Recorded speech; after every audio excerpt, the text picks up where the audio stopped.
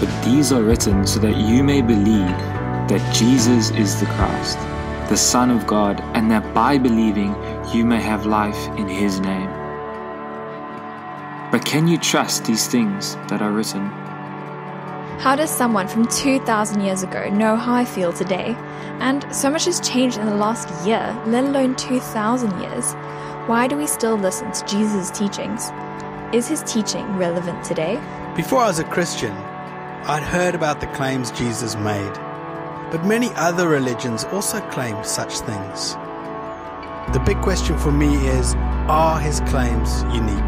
The more I read about Jesus, the more I realized that if the accounts of His life were true, then He is the most incredible person to have walked this earth. So, for me, the question was always, is this true?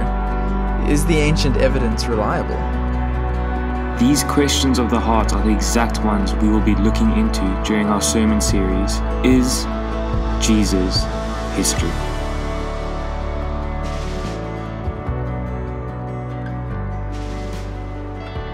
Now, maybe you're thinking to yourself, wow, the guy doing the voiceover and the guy on screen both sound like they're from the same place. And that's because we are. Well, I am. I'm from the Eastern Cape, and what I've realized between Eastern Cape and Cape Townians is that we don't say things particularly the same way. So I don't say like, I say like. I don't say I say ah. So every time I say I'm going to the eye doctor, Cape Townians just kind of look at me weirdly. And I don't say life, I say laugh. So that would explain why I pronounce laugh like that in the voiceover before. But before I say any more words the wrong way, if we have never met before, my name is Joe, and whether you're a regular or first time, I am super glad that you are viewing the stream. Might I say perfect timing as well, because you are joining us for the last week of our sermon series in John, and also right before we kick off our new sermon series, Is Jesus History? So I'm going to give you something to look forward to for next week Sunday now, as it will be the first Sunday in this new sermon series. And the great thing about the sermon series is that it's invite friendly. It will be online, so you can forward the Sunday link to friends and family if you want to invite them to listen in. Now, speaking of family, I've got some good news and I've got some unfortunate news. The unfortunate news is that due to the rise in COVID-19 cases, we have had to cancel our Summerfest Holiday Club. But the good news is that Kids Sunday videos are back, and they are back with a twist. So kids, be sure to click on the video that pops up at the end of the stream to see what Caitlin has in store for you. Also, if you haven't heard, tonight we are holding an online prayer meeting and you are invited. It would be amazing if you could join us. It's been a while since we've gathered, and this is a great opportunity for us to clock off a few minutes of our time, jump onto Zoom and pray as brothers and sisters in Christ. The link will be sent out via email and put on the WhatsApp groups. However, if you are new to the stream and we don't have your details, but you would like to join us, please email this address and we will send the link to you. Now, like I said, it has been a while since we have met in person and a lot of things feel uncertain. But during these times of uncertainty, it's important for you and I to remember what is certain and what is true. Now, a prayer is going to come up on screen, and I want to encourage you to reflect on the words and pray them with me in your heart or aloud.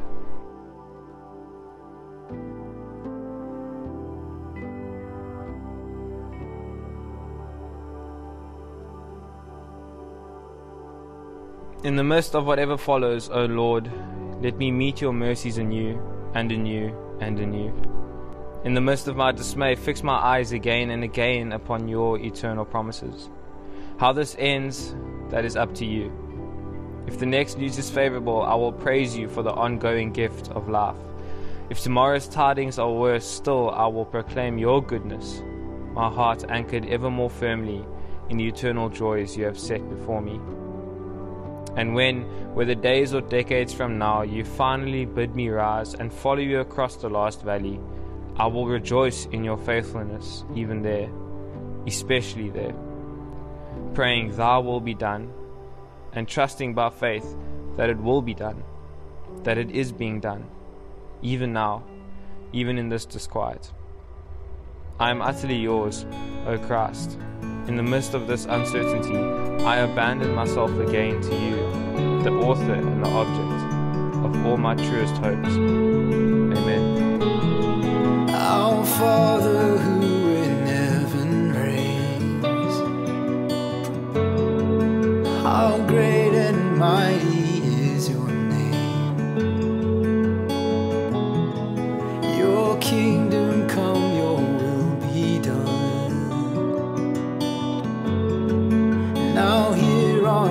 earth as is above.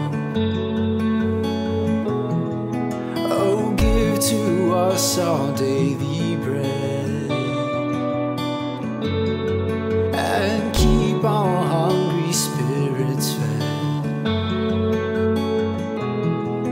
May all our satisfaction be in you, whose grace has set us free.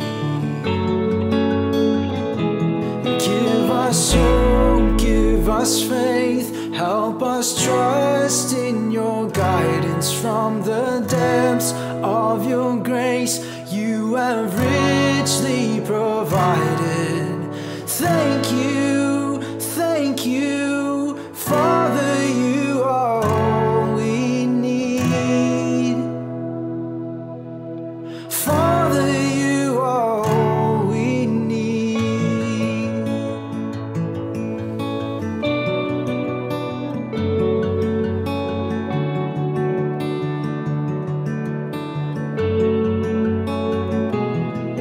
Forgive us all our trespasses, as we forgive when sinned against. Though evil seeks to hide your face, we fix our eyes on you by faith. Give us hope, give us faith, help us trust in your guidance. From the depths of your grace you have richly provided. Thank you, Father, you are all we need. Father, you are all we need. Give us faith, help us trust in your guidance. From the depths of your grace you have richly provided. Thank you, Father, you are all we need. Father, you are all we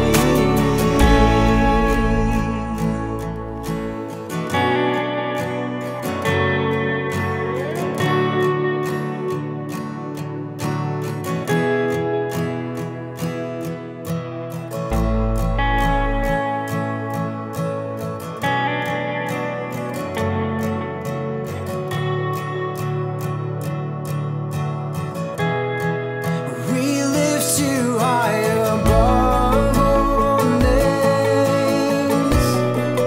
Your kingdom will forever reign. To you the glory and the power forevermore. We lift you high above all names. Your kingdom will forever reign. To you the glory and the power forevermore.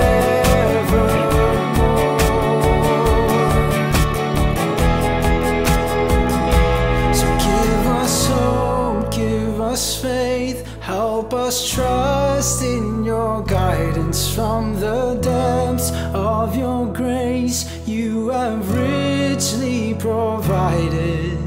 Thank you, Father, you are all we need. Father, you are all we need.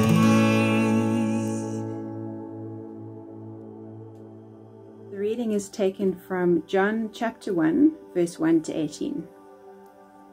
In the beginning was the Word, and the Word was with God, and the Word was God. He was with God in the beginning. Through him all things were made. Without him nothing was made that has been made. In him was life, and that life was the light of men.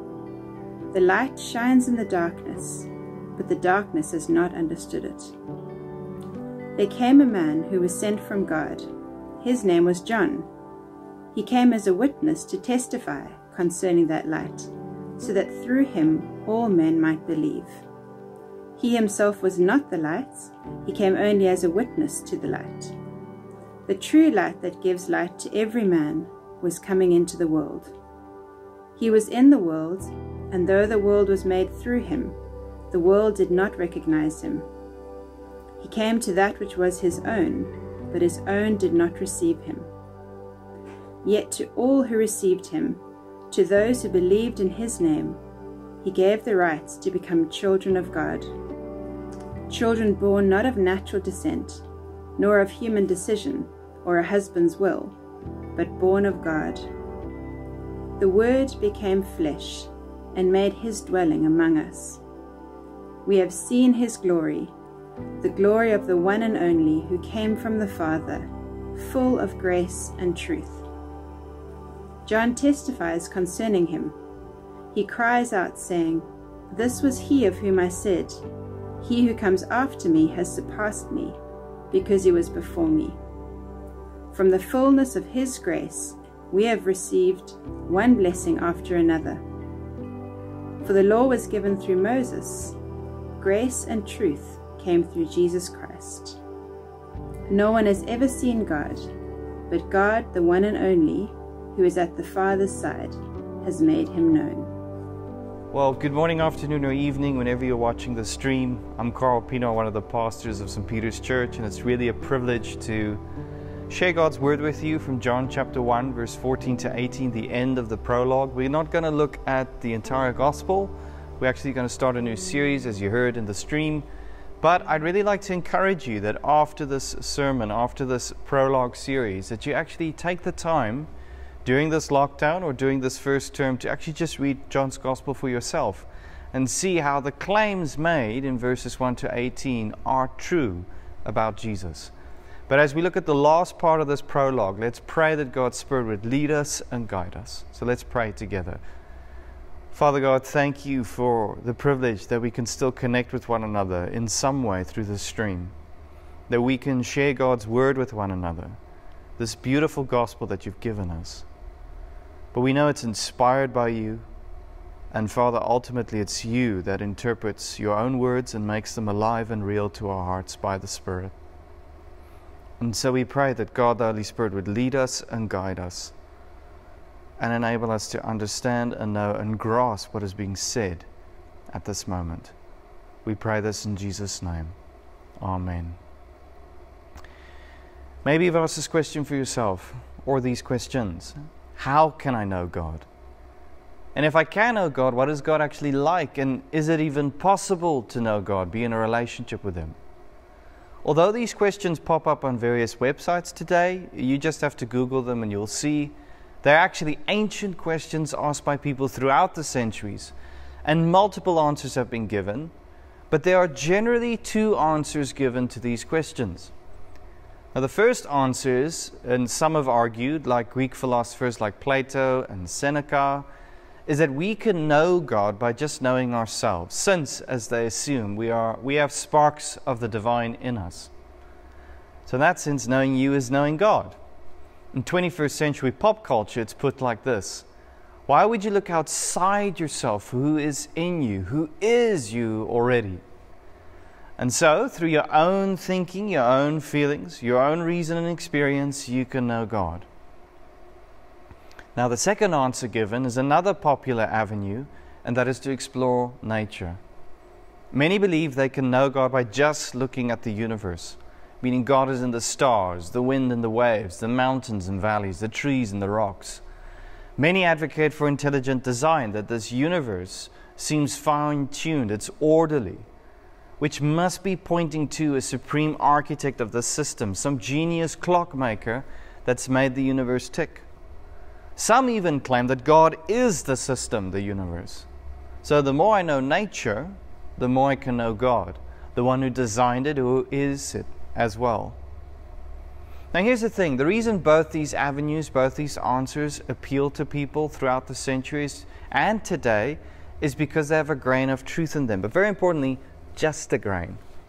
According to Genesis chapter 1, verse 26 to 27, people are created in God's image.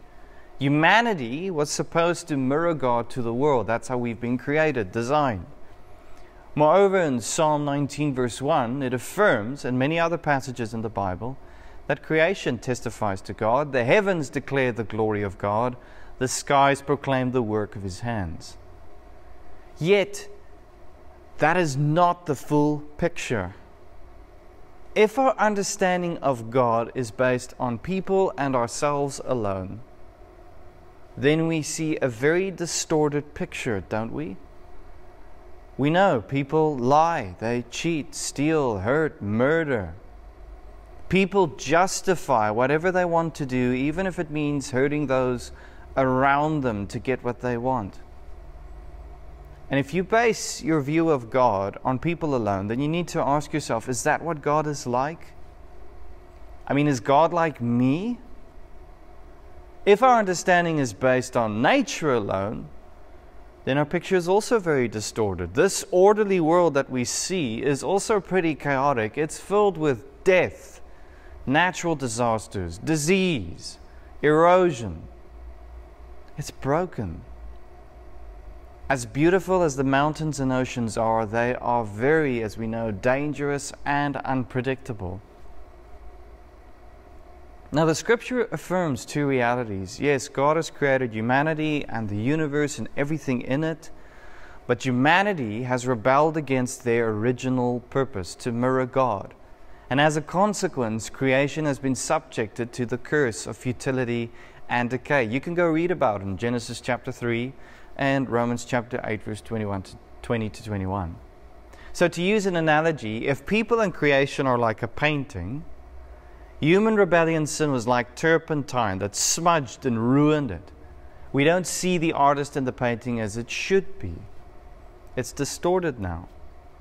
And anyone who takes the care to look at people and the world around them will know there's something wrong with this painting. It doesn't look right. But why and how to fix it? We don't know. Not by ourselves. The good news of John's Gospel, and actually all the Gospels, it reveals to us this, is that the Word, who is God, the artist of creation and people, did not leave us to guess what this painting should have been like. He has not left us in the dark to know what He is like.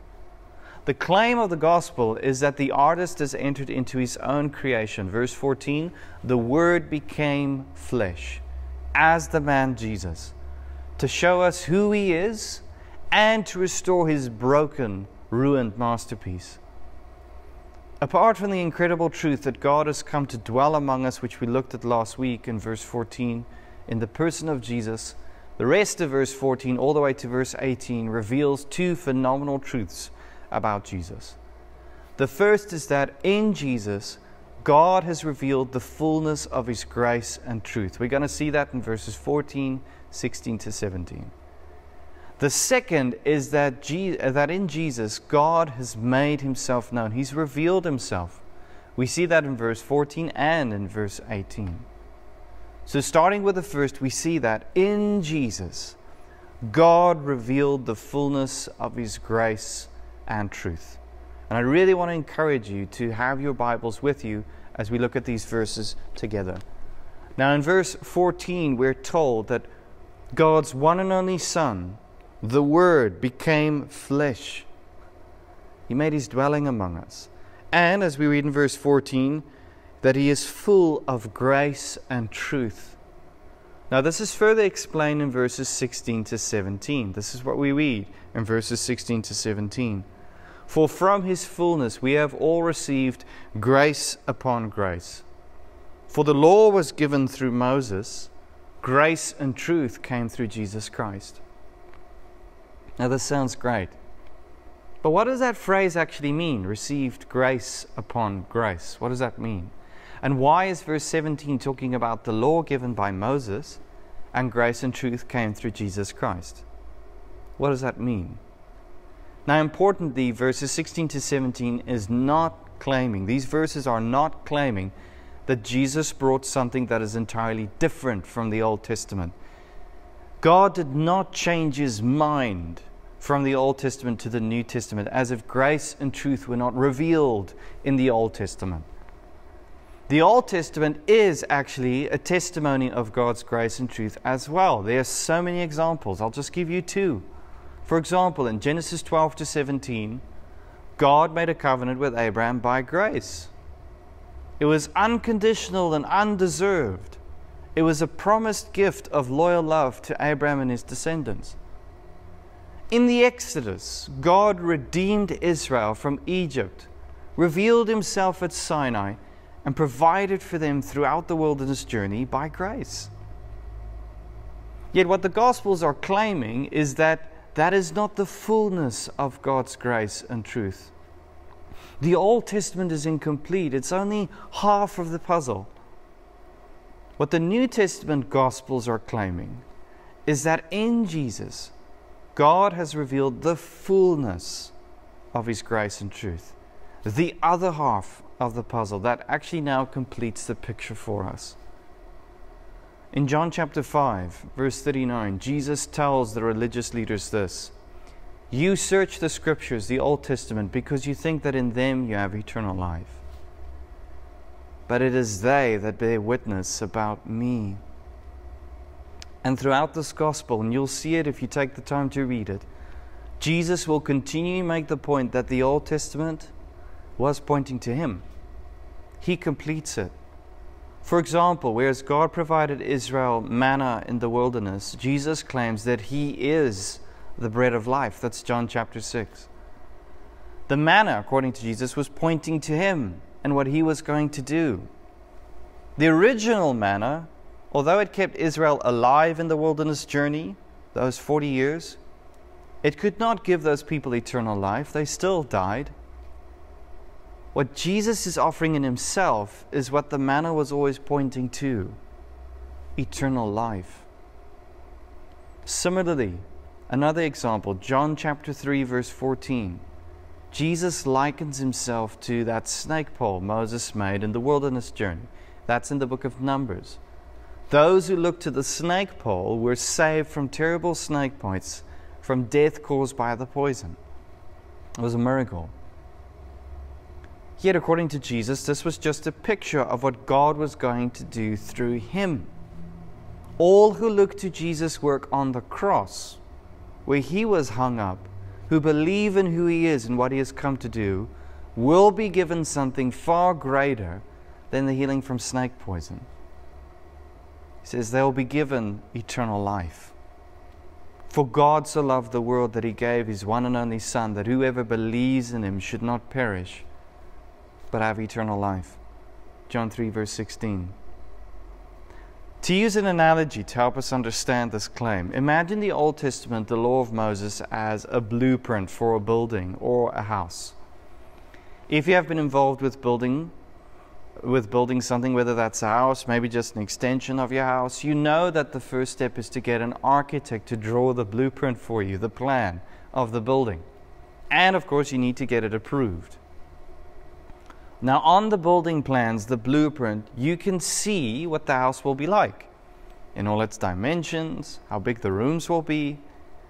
Yet as great as the plans are, they are not the house or the extension. In fact, the sketch is nothing in comparison to the actual house. It's only when the actual house is built that you see the plan in all its fullness, and you see actually what it's like, what it's been pointing to.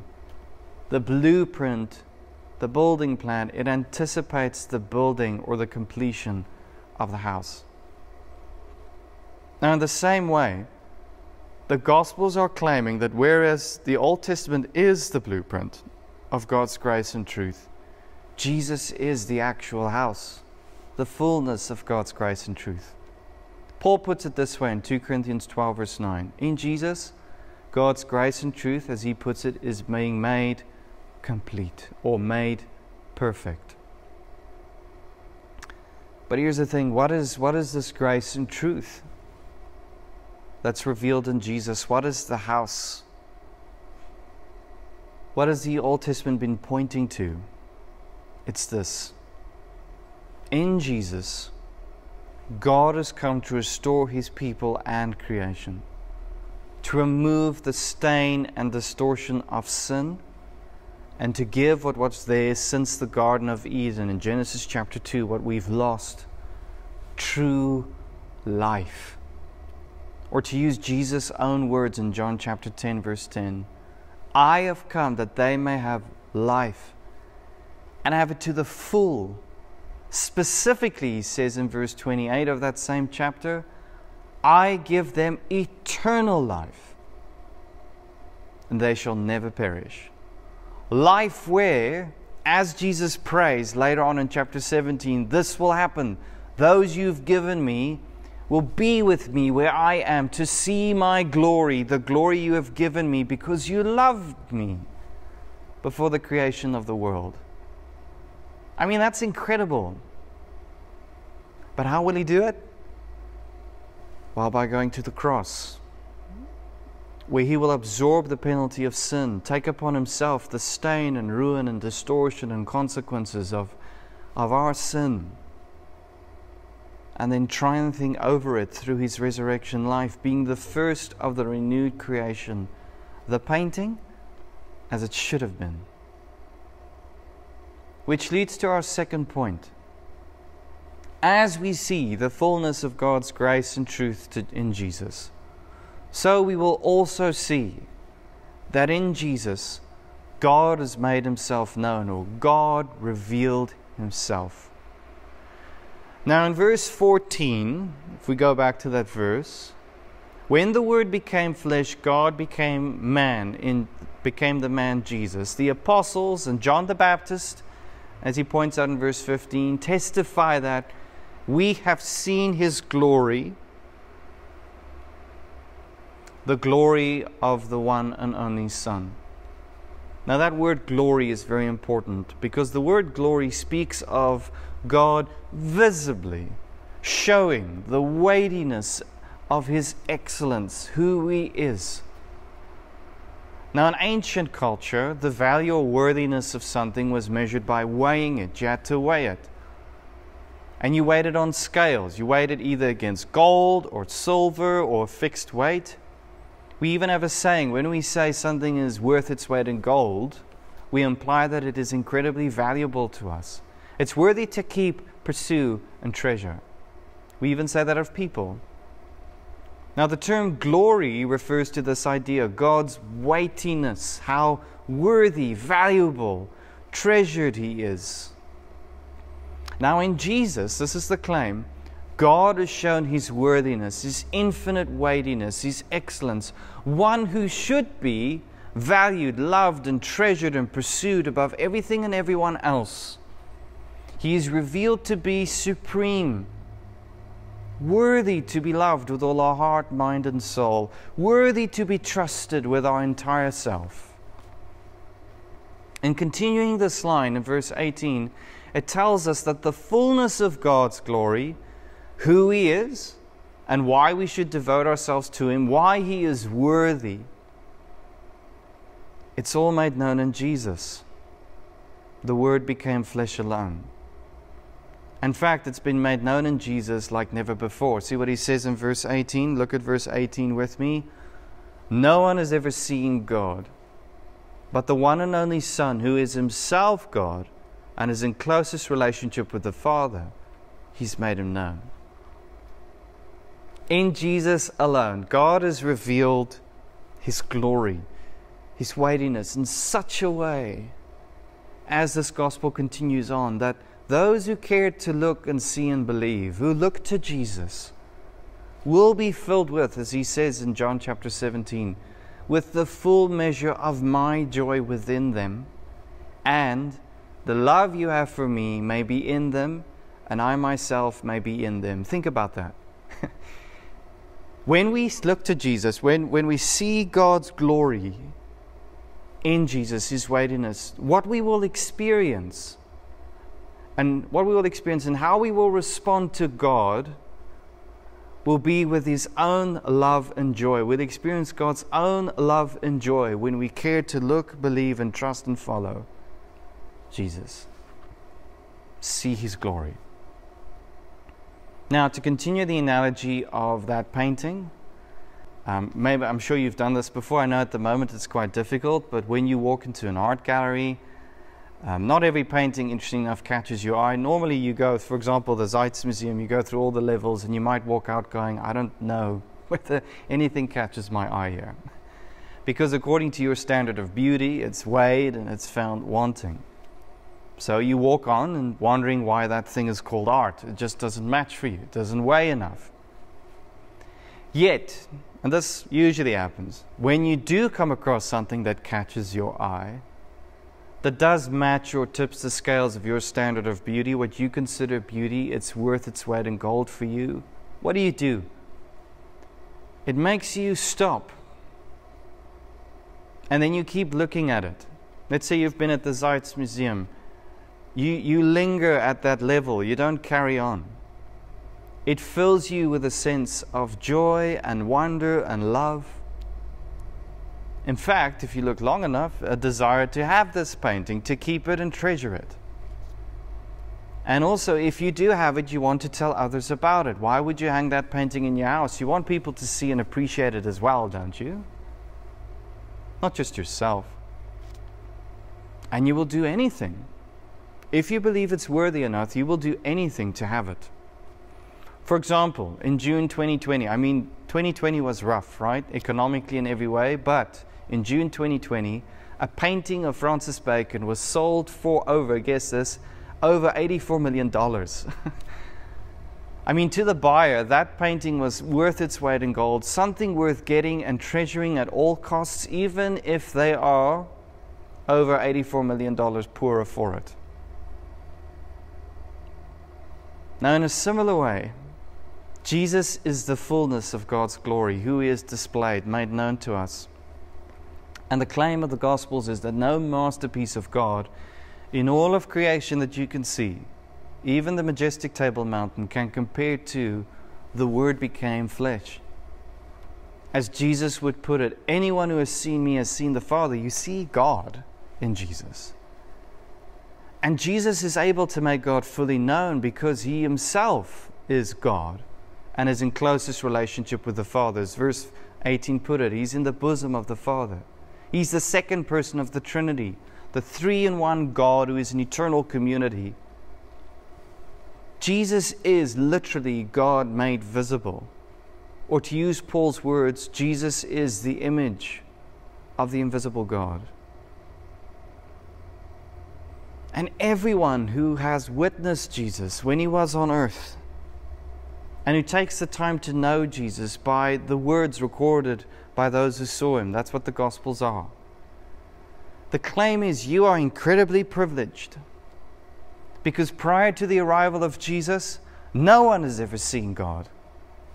Everyone prior to Jesus only saw God's glory in a veiled way, a form of God's glory, not the fullness thereof. They never saw the artwork in all its splendor, or the artist in all its splendor. Moses only saw the afterglow of God's glory, Exodus 33 to 34. Isaiah only saw the hem of God's royal garments in Isaiah 6. The Old Testament's like a trailer of the full motion picture, a sneak peek to when God will reveal His glory in all its fullness. At that point, before the arrival of Jesus, no one was allowed entry to see God's glory in all its fullness. But here's the thing. What surprised, shocked people in Jesus' day, people who knew the Old Testament, the blueprint of Jesus, who were anticipating Him, looking for Him, and that still surprises and shocks people today when they do take the time to look upon Him and to see Him in the Gospels. What shocks and surprises people is how God revealed His glory, made Himself known, showed to the world His worthiness, His weightiness, His worth His weight in gold, that we dedicate our entire lives to Him, all our love, all our entire selves. It's how He did it. God did not reveal the fullness of His glory by the 10 plagues, the opening of the Red Sea, the descending upon Mount Sinai, and leading Israel by a fiery pillar through the wilderness that we see in Exodus and Numbers. God did not reveal the fullness of His glory by the great military victories of Joshua and Judges and Kings. God did not reveal the fullness of His glory by bringing the Jews back from exile from Babylon. No, the claim is the fullness of God's glory is not revealed in the wonder even of human life or the majesty of creation. From the tiniest molecule to the largest star. No, the fullness of God's glory, who He is, was revealed by Jesus hanging on a cross for you.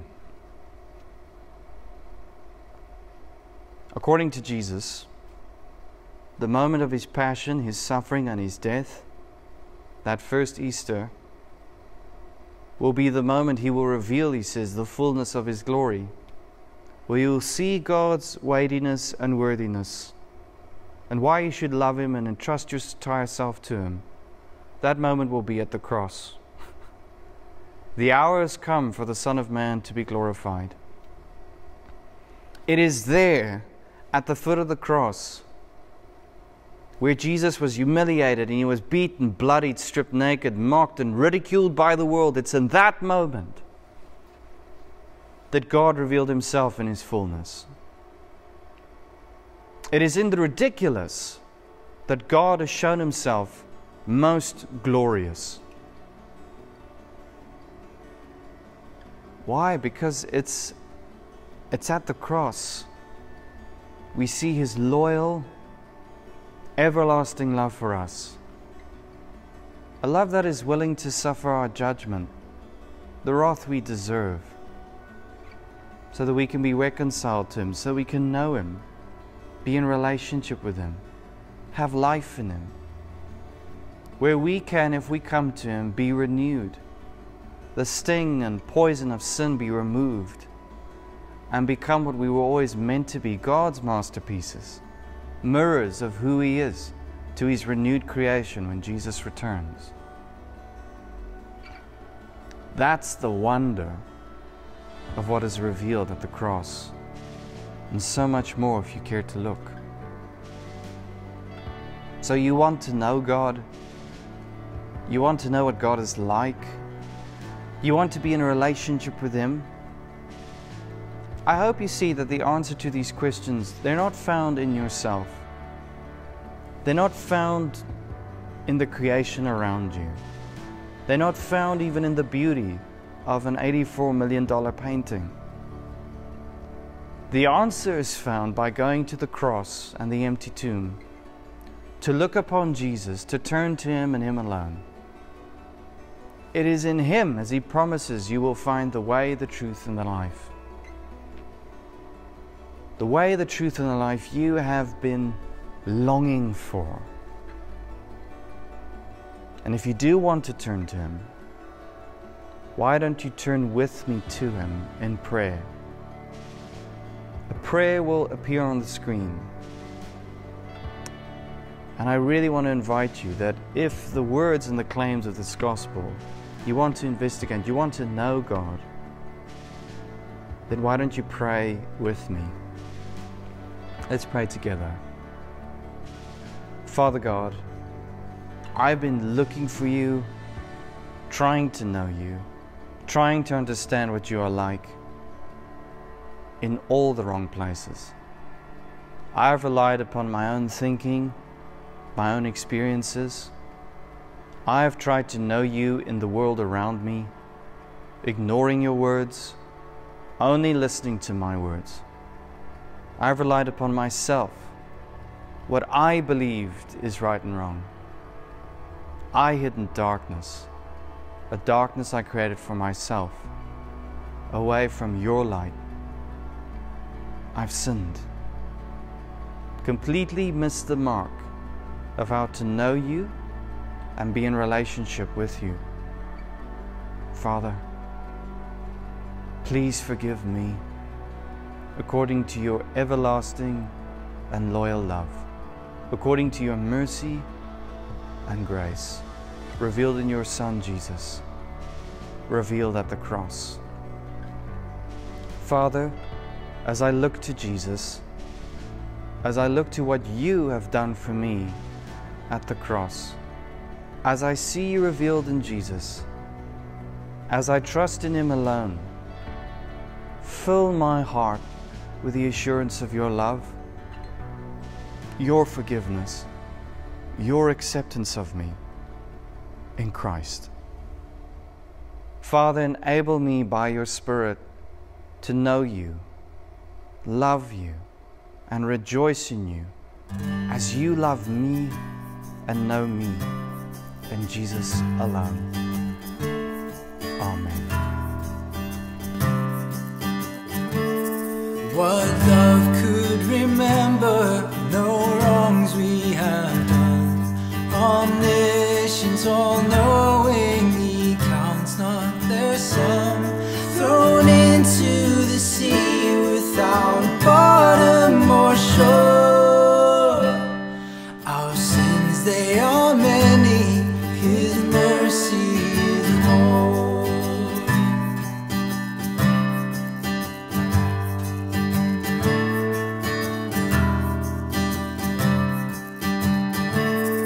What patience would wait as we constantly roam. What Father so tender is calling us home. He welcomes the weakest, the vilest, the poor. Our sins, they are many, his mercy is more. Praise the Lord. His mercy is more.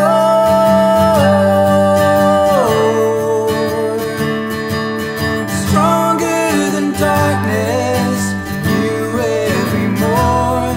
Our sins, they are many, his mercy is more.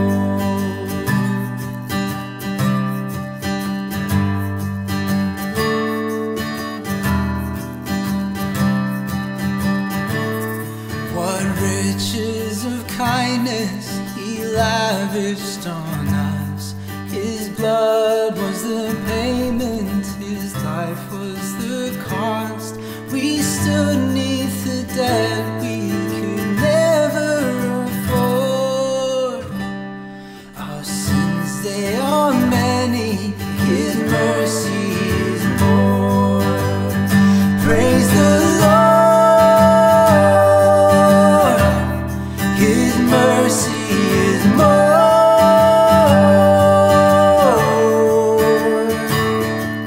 Stronger than darkness, new every morn. Our sins, they are many, his mercy is more. Praise the Lord. His mercy is more.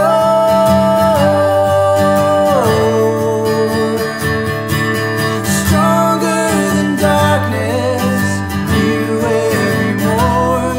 Our sins, they are many, his mercy is more. Our sins, they are many, his mercy is more.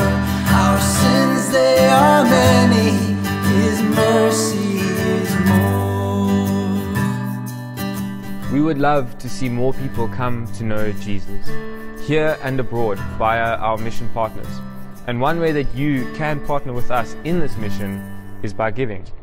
If you want to support gospel-centered ministry here at St. Peter's, then please make use of the banking details on the screen. Also, just a reminder about the prayer meeting tonight at 6 on Zoom. Please log on and join us as we pray as a family together. Before I go, let me close from reading John chapter 1, verses 16 to 18. Out of his fullness we have all received grace in place of grace, already given. For the law was given through Moses. Grace and truth came through Jesus Christ. No one has ever seen God but the one and only Son, who is himself God and is in closest relationship with the Father, has made him known.